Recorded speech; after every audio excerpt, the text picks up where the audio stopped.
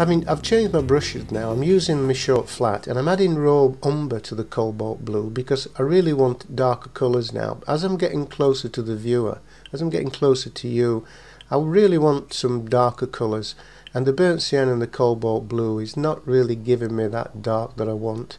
So I'm adding some of the raw umber to the cobalt blue, which is giving me the dark. Also, as I pass the brush through the paint, it's making it smooth against that stippled background. It again contrast. We've got a stippled background and a smooth tree. It makes it stand out.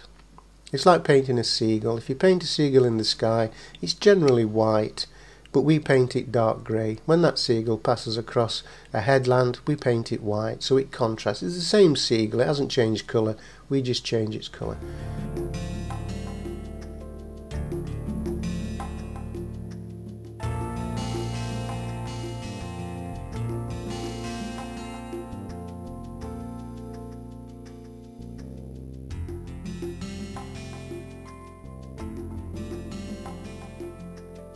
Now I'm strengthening some of the darks in the trees with the raw umber, so I've got this real dark shadow tree. Just touching up a few of the grasses and the flowers by the side of the wood using the fan brush and a bit of opaque paint. Just tap a little bit of that in. I'm still using the combinations of the yellow ochres and the lemon yellows and the burnt siennas and the titanium white.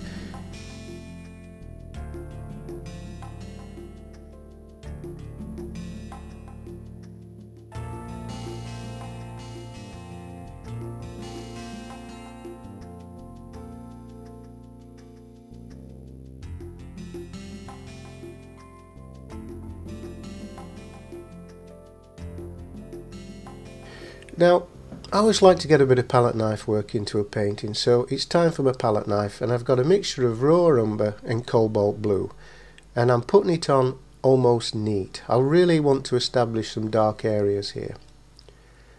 I find this palette knife the perfect knife for me. The kink in the handle allows me to use it flat on the surface of the paint.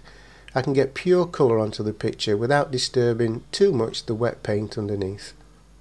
It means I can get the blade flat on, and at this point I'm painting on the paint. I don't really want to press on too hard and disturb too much of the paint that I've previously put on, although at this point it's still wet.